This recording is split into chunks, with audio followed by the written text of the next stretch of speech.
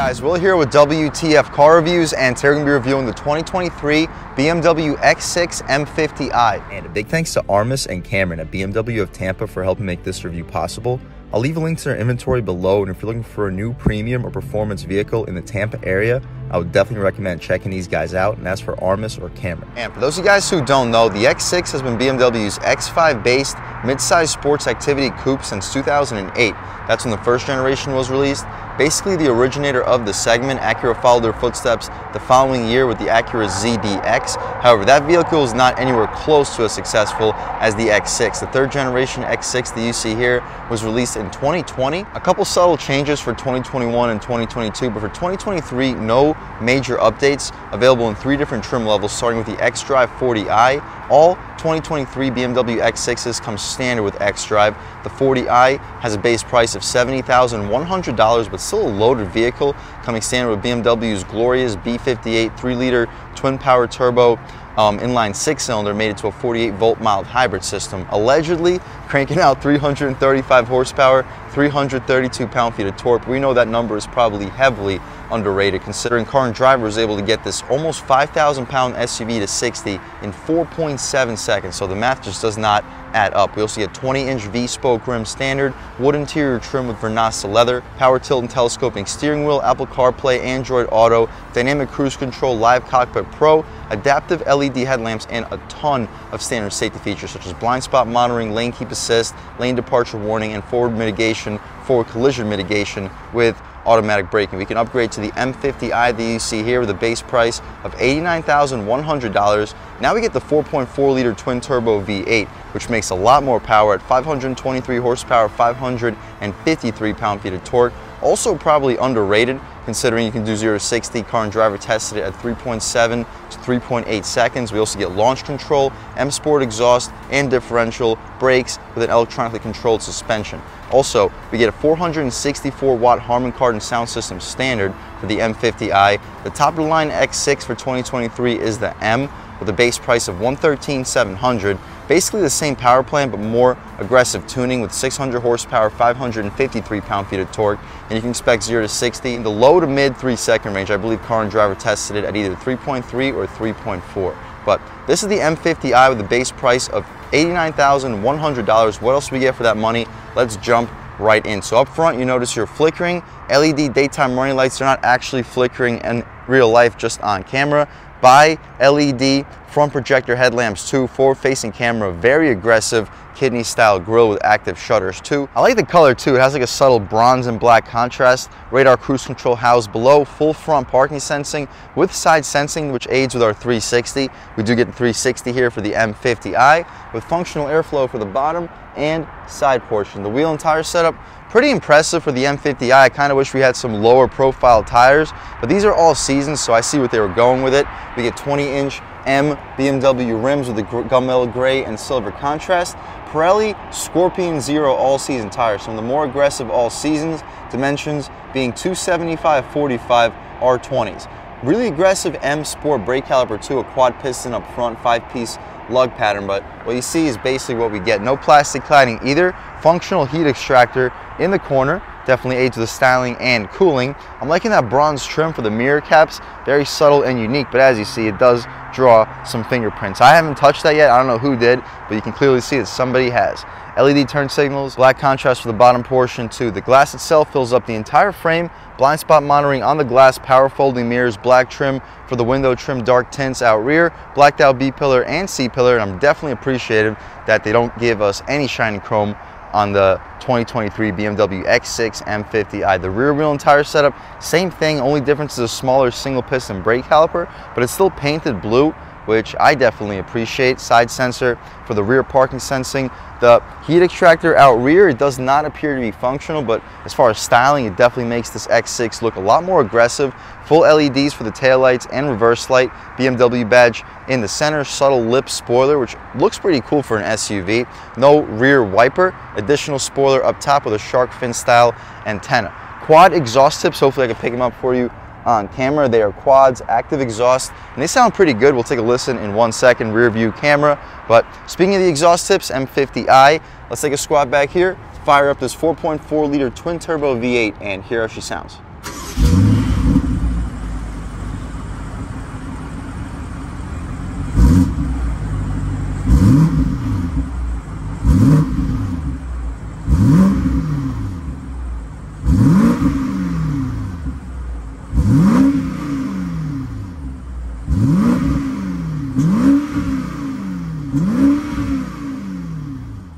All right, guys, that was the sound of the 4.4-liter twin-turbo M Performance V8 sold by BMW for the 2023 X6 M50i, and it sounds surprisingly good for what it is. It doesn't sound nearly as aggressive as a real M car, but still very aggressive for what it is, cranking out 523 horsepower, 553 pound-feet of torque, enough to get this 5,100-pound SUV to 60 in under 4 seconds. Car and Driver tested it at 3.7 or 3.8, which is really fast for a vehicle in this price point and segment. We get cross supports, 4 sets of supports under the hood, so it'll be really interesting to see how this vehicle can handle. About half of this motor, this V8 motor, is behind the strut towers, so for weight balance, should be fantastic. We get hydraulic struts, of course, for the hood. BMW's latch, where you double pull underneath the steering column and it simply opens up the hood without having to play with any latches down below. One of my favorite setups in the business, but what you see is basically what we get. We can shut this hood right up, take one more step back, get a good look at the front styling of this 2023 BMW X6 M50i. And I know there's no window sticker on this car, so I'll just show you real quick so you can confirm that it is a 2023 BMW X6. I'll also leave a link to the window sticker because I did take a screenshot from the dealership website. They just don't have one posted on this vehicle itself. But again, I'll leave a link right here. Taking a step inside, we get smart access for the driver and the front passenger. We also get smart access for the rear passengers too. So for all 4 doors, blind spot monitoring on the glass if we didn't mention. Up top, we get soft leather stitch trim, Harman Kardon sound system, 2-person memory seats, tailgate release. I'm not quite sure what this 2 button does. You press the button, nothing really changes for the interior, but let me know in the comment section if you guys know. If you're a BMW owner, the X7 we reviewed in this channel also had that same button. More of that really gushy soft leather for the middle portion, gushy soft for the armrest, auto one touch for all 4. Power folding mirrors, 4-way adjustable, grab handles also outlined in leather, aluminum trim around it, faux carbon beneath that. 2 Harman Kardon speakers on the door panel, same sound system out of the X7 we reviewed, and it's an impressive sound system. Soft touch down below. You'll fit 2-3 footlongs in this compartment with no problem. Big gulp also with no problem, but make sure the lid is tightly closed because it is very sideways. M50i illuminated aluminum badge. It's not actually blue, that's just the tape. The seats are this beautiful black diamond quilted, heated and ventilated leather seats with adjustable bolsters, adjustable headrests. All the adjustments are down below. Adjustable thigh supports as well. Recline, drop, lift, and slide lumbar. Those buttons right here adjust the bolsters. This adjusts the thigh support, as you guys can see, and this adjusts your headrest. Very configurable seats, very comfortable seats, but taking a step inside, we can really check it out. So engine start stop buttons to the left of the gear selector. You can press this engine start stop button and it fires right to life. First thing we notice is the BMW M steering wheel. It's fantastic as always, super thick, very fat 10-2 bolstering notch, 9-3 fits perfect in your hands. Dynamic cruise control is adjustable to the left side of the steering wheel. On the right side, voice commands. You can hang up and answer your phone calls. Volume and skip controls too. The infotainment, it's not very configurable. You can configure it basically between the radio, AM, FM, and Sirius. You can go side to side and can't really adjust a whole lot outside of the radio itself. So we'll leave it there. When we transition between Comfort, Sport, it changes up slightly. This is Comfort, this is Sport Plus, this is Sport Individual, and this is just regular Sport. You can throw right back into Eco mode, see if it changes up. It does. So now we get a power and battery indicator with the speedometer on the left side, X6 M50i in the center, and the city we're currently in down below. Throw right back into Comfort mode. We'll start the review off in Comfort, transition into Sport, and just see what the overall differences are. We get these paddle shifters, aluminum paddle shifters that control the ZF 8-speed transmission. Super snappy, perfect combination with this 4.4-liter twin-turbo V8.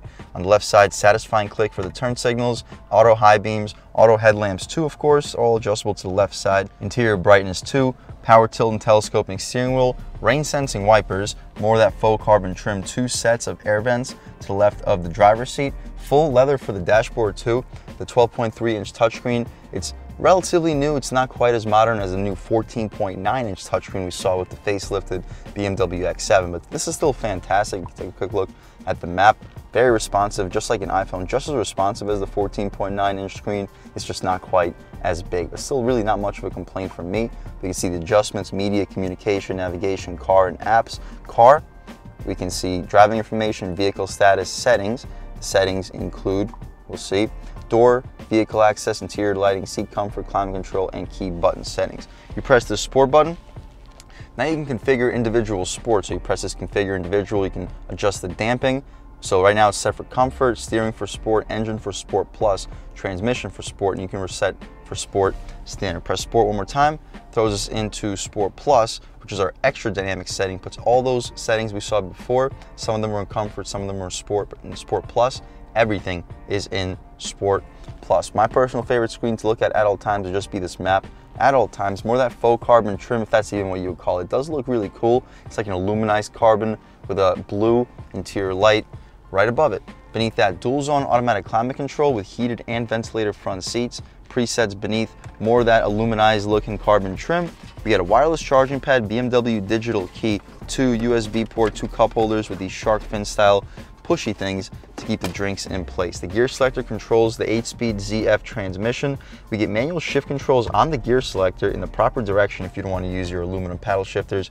Personally, I enjoy using the aluminum paddle shifters. You throw it right back into park and the vehicle returns to park. You can check out the backup camera by throwing it into reverse. I apologize when I said we had a 360. I really thought we did, but it's just front and rear parking sensors. Still do the job. You get guidance lines and trajectory for the backup camera, guidance lines and trajectory for the front and rear for the parking sensor image. But unfortunately, we're in park right now and we're still looking at the backup camera and parking sensor. So to return to the home screen, you gotta press the home button just like with all the BMW cars. If you don't want to go through the touchscreen, we get a dial right here with shortcuts, media, home, map, communication, and navigation back in option 2. Sport, comfort, eco pro, hill descent control, auto hold for the electronic parking brake, a little bit of piano black within the inside of this faux aluminum trim. Gushy soft for your knee will often hit, gushy soft for the armrest too. The center console, you can check out the space. It is decently spacious. I'd expect you to fit 6, maybe 7 12-ounce water bottles with a USB-C port in there, as well with a cubby light too.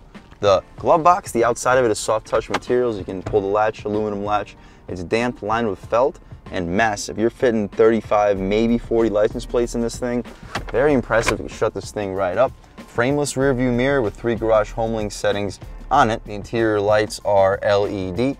We get a panoramic moonroof. You can open up the shade. It opens up pretty quickly. 2 panels of glass. The second panel is not that large because of the slope in the roof. We can open up this first panel. It opens up decently quickly. Nice. See if it goes out any further. It does. Cool. Wow. So all the way out to the end of the front row. We can poke our way out of here. It's a pretty nice day today. It's cloudy, but the weather is nice in Tampa, Florida. About 79 degrees according to this X6 M50i. We can shut this moonroof right up. We'll leave the shade open so when we hop out back, you can get a good idea of how much light is brought into the cabin. But that's about it for the front seat of the 2023 BMW X6 M50i. It's impressive in here. You got just about all the features you could possibly want or need. We get heated and ventilated seats. The seats are unbelievably comfortable. Great steering wheel, great materials, great sound system. Performance-wise, I'm excited to take this thing out for a drive. We got over 500 horsepower, twin turbo BMW V8. How could it not be a blast? But out rear, we get smart access. Out rear too. We don't get dual pane windows up front or out rear for the BMW X6 like we did for the X7. The sunshade is not a power sunshade. It's all manual, but we still get that gushy soft leather up top, aluminum door handle, 2 Harman Kardon speakers on the door panel. Pretty soft for the armrest, not quite as soft as it was up front. The middle portion is also pretty soft. Auto one touch for the windows. The bottom portion is soft touch. That's an appreciated touch. We can get at least a foot long, possibly 2 for this little storage area, and at least a 20-ounce water bottle right next to it. M illuminated badge. As we step inside, more diamond quilted leather seats. The padding goes out all the way to the door frame, so very couch-like seats. They're not adjustable like they were in the X7, at least not for the recline function. The slide function is also not adjustable. But taking a step inside, we can really check out this interior. So I still have plenty of legroom. I'm a little bit over 6 feet tall. Headroom, I have at least an inch, maybe 2. So the slope in the roof does not really compromise that much headroom. So if you're under 6'4"-ish, 6'5", you should be able to sit behind your seat settings with no problem. USB-C port with some interesting storage location right in front of it. Mat box behind both of the front seats. 3rd zone climate control. We don't get heated or cooled rear seats, but again, not really a big deal.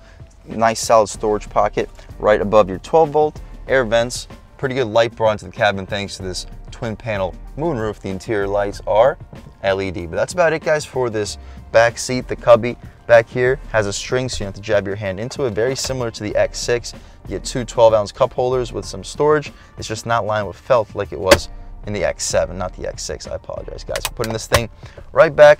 That's about it for the back seat. We can hop out into the cargo space real quick, see how much space is offered back there, and then take this 2023 X6 M50i out for a drive. So underneath this area that's next to your backup camera, I'm not quite sure what to call it, you have the button to open up your electrically opening tailgate. And as you see, the floor is large, very similar to an X5. It's just we don't get that little tailgate drop down that the X5 offers. The X5 is more practical, it's much more pet friendly, but if you don't have any pets, you don't really care about the cargo space out rear, you just prefer the styling of this SAV coupe, definitely go for the X6. But check this out, we have some secret storage and it has hydraulic damping, so it stays up, and that's a massive secret storage compartment. You could probably fit a suitcase or two, at least a backpack, maybe a small carry-on luggage. You can probably fit two of them next to each other.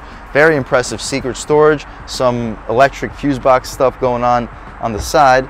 Interesting, but what we see is basically what we get down here. The storage itself is impressive. You can drop the seats down 40, 40, 20, and I'd expect you to fit at least the 65, 70, maybe 75-inch TV back here. TV-wise, this is just as practical as an X5. It's just pet-wise and height-wise, it just isn't really comparable. But again, what you see is basically what we get. We can press the button, shut down the trunk.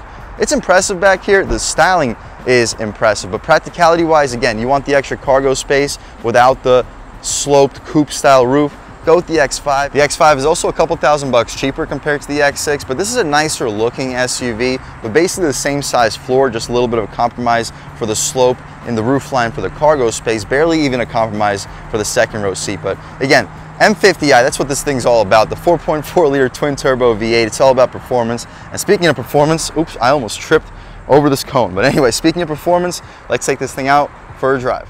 All right, guys, now we're just about seeing everything we need to see with the inside and outside of the 2023 BMW X6 M50i. Let's take it out for a drive. We'll have a chance to merge onto this highway as soon as we get the chance. We'll start off in comfort. We'll transition to sport and see what the differences are in acceleration, but we'll open her up right here as soon as we get the chance. I'm not quite sure what that guy was doing, but okay. All right, guys, coming out here in comfort mode. We're not gonna gun it because there's a cop right there, but like halfway, oh my gosh, this thing just absolutely takes off. We got to merge. All right, one time passing power and comfort. Oh my God. Oh. Wow, this thing can take off. It's not gonna be as quick as like an X5M or an X6M, but it's got a very similar power delivery. It puts you in the seat and it takes off. I want to try one off the line, because obviously like a 60 to 85 pull isn't where a 5,000 pound SUV shines, but dear Lord, does this thing pull hard. And in comfort mode, the steering feels light. We'll see the differences in 1 second. The throttle, it still feels very sensitive in comfort, but in sport, the throttle gets more aggressive. We'll try it out in sport. Okay, Sport Plus, the steering gets a little heavier, not much. It's still not a very heavy steering rack. Comparable to the X7 we just reviewed in this channel, it's not nearly as heavy as like an M5 competition. Try out these paddles. Sounds pretty good. Alright, taking a step out here, we should be able to try one out in first gear. Let this guy walk by. Typical Florida man right there. And first gear on the gas. Oh my God! Good Lord, it yanked my camera back. I felt it hit me in the top of the head. That was a snappy acceleration. That's what this thing's about. 0 to 60 in the 3-second range. Like, whoo, gosh, this thing is a monster. I hope we can try a couple more out. Hopefully that cop changed locations when we return, because I would like to go back there at least once. But one more time, first gear. We got a red light coming up, but first gear. Oh my God, yeah. It's so fast. Brakes work real good too. And the engine sounds good. It doesn't sound anywhere near as good as the M cars, but it sounds like a toned down version of one. So if you're the kind of guy that likes the performance, you want to go 0 to 60 in under 4 seconds, but you just don't like loud engine noise, this might be the perfect compromise for you, because even in sport mode, the engine noise really isn't all that loud. Partial throttle. It's responsive, and it does have a nice growl too. I'm not going to say it doesn't sound good. It's just not very loud. And when you ignore the paddles for more than a second or two, it starts to shift automatically for you again. So we can throw this thing into the manual shifts. Now we're in S, so it will stop shifting for us. Another thing I noticed, the ride quality is good. The 45 series sidewall tires help the ride quality noticeably, but it's still not as good as the X7 with the air suspension. Wouldn't be expected. I mean, not only does this not have the air suspension, it has an M Sport Tune suspension, so you would expect to have a little bit stiffer of ride quality, but it's really not unbearable. The ride quality overall is still pretty comfortable. All right, guys, we could try a little third gear pull over here. Oh, good God. We could try one more out in second gear. Slow down a little bit. Second gear. Ooh. I love this thing. These V8 engines from BMW are just something else. They have low-end torque, they have high-end power. Everything about them is just magnificent. Yes, we're approaching $100,000 for an SUV. It's pretty expensive. Let's not pretend that it isn't. But you get so much performance for the money. Throwing it in way quicker than we should. Body roll just does not exist. And stepping out. Come on, man. You didn't see me coming? All right, guys. Off the line, we'll try a slight little brake torque. And let's go. Oh, my God. Oh, my God. Woo, we had a little wheel spin off the line. The traction control kicked in. So I guess we could try it with the auto launch. All right, guys. No launch, just off the line on the gas. Oh. God, guys, this thing is just such an absolute monster. I mean, we drove the X5M competition on this channel, and yeah, it was a little bit more aggressive than this, but really not by much. I mean, the M50i, you're saving 30 grand compared to the M, and you're only compromising like a little bit of performance. Like, this has 90% of the performance that the M car has. It's just ridiculous, guys. The thing just takes off. No burbles or anything in the exhaust. The M competition cars have the burbles in the exhaust. So it's not as aggressive, but for daily driving, I mean, what do you need more aggressive than this for? This thing throws you in the seat like an absolute beast, 0 to 60, under 4 seconds consistently. What more do you need? Hopefully you can try out a couple more acceleration runs and get this thing back to Tampa BMW. And huge thanks to them again for making this review possible. I have a blast anytime I drive any BMW car, especially if there's an M anywhere in that BMW car. They just put such a smile on my face. All right, guys, taking a step back out here. Probably one last time. First gear.